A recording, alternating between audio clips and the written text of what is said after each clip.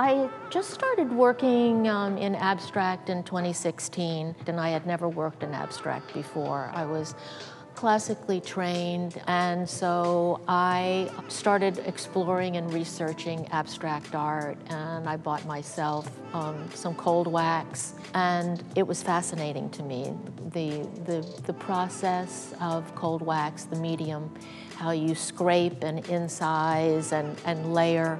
My abstracts are an exploration of pattern, design, color, and fractals. And the definition of a fractal is a repeated pattern in nature, like the rings of a tree, or leaves on a ground, or stones, or a cauliflower. And these are the fractals, and this is a sample of my concept of fractals.